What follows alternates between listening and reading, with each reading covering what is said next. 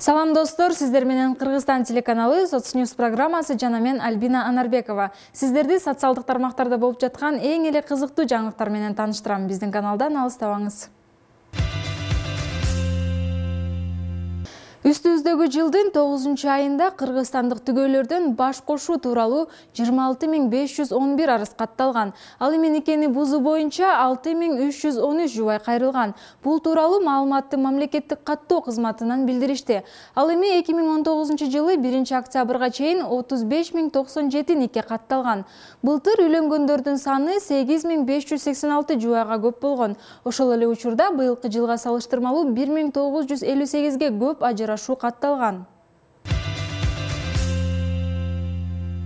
Ысык-Көл облусунда Максат Абакиров коомго Водолаз деген лакап ат менен таанымал кримтөбөл каза болду. Маалыматка ылайык, ал коронавирустан көз жумган. Эске сала кетсек, ал 2011 жылы курал-жарактарды мыйзамсыз сактаганы үчүн соттолгон. Казакстандын санитардык башкы дарыгери Эрлан Киясов өлкө аймагына Кореядан келген тез даярдалуучу кесмени киргизбөөгө тапшырма берди. Коопсуздук мониторинги боюнча жүргүзүлгөн текшерүүлөрдүн натыйжасында бул кесмелердин соянын ашыкча пайызы табылган. Аны өлкөгө киргизүүгө тыюу салынганын жергиликтүү басма сөз каражаттары жазып чыгышты.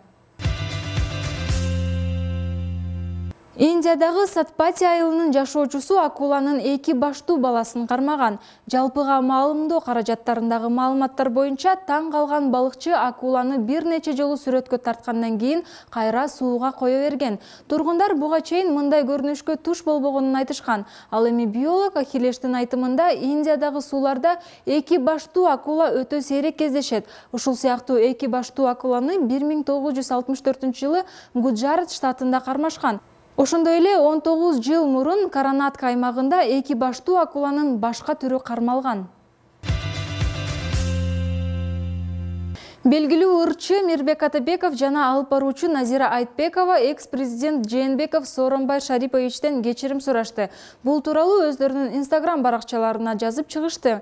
Чоң рахмат сизге, мусулман инсан катары ачууга алдырып сүйлөгөнүм үчүн кечирим сурайм, десе Мирбек Атабеков. Ал эми Айтбекова учурунда соке, шариман дедик, жашыңызды эске алган жокпуз, ажолуңузга да караган жокпуз. Кечирим сурайм, башкаларды билбейм, бирок өз атыман кечирим сурайм. Кан төкпөй учурунда кетип калганыңызга рахмат. Кыргыз эли ажоого, ханга жарабай жүрөбүз. Балким пейилибизден таап жатабыз, деди. Ассаламу алейкум, урматтуу достор. Бүгүнкү күнгө чейин баягы окуялардан кийин бир дагы бийлик тараптан менин дарегиме куугунтуктар болгон жок, коркутуулар, үркүтүүлөр болгон жок.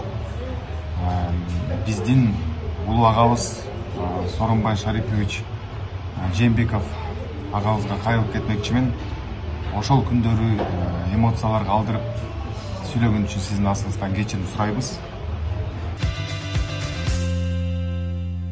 Туристтердин жок болгонуна байланыштуу Таиландда жаныбарлар, өзгөчө пилдерди багуу өтө кыйын болуп жатат. Ошого байланыштуу пилдерди туристсиз кантип багуу керектигин ойлоп табышты.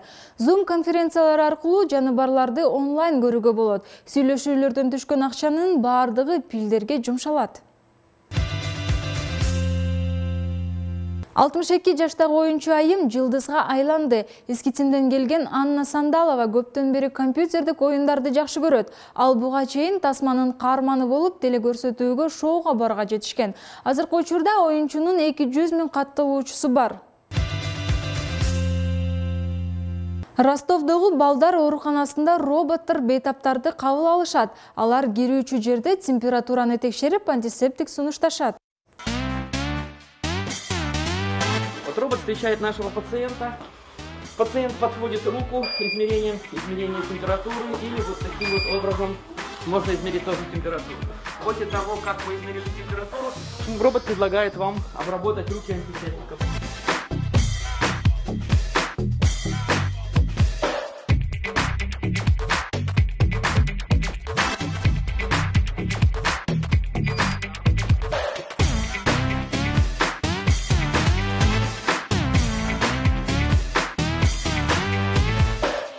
Настолько интенсивный, что мы сразу можем определить, что у ребенка повышенная температура. На ресепшене люди подойдут и скажут, что необходимо пройти в бокс.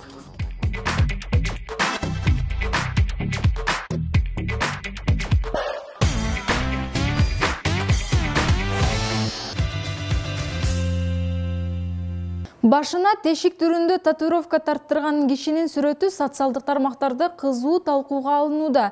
Instagram тиркемесинде жарыяланган бул сүрөт журналисттердин дагы көңүлүн бурган.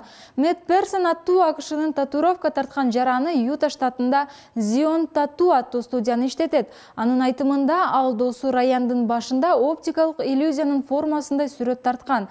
Сыянын жардамы менен ал кишинин башынын артында көлөкө түшүрүп, бир чекитке жакындаган тилкелерди тартып жүрүп отуруп, воронка сымал элести берген.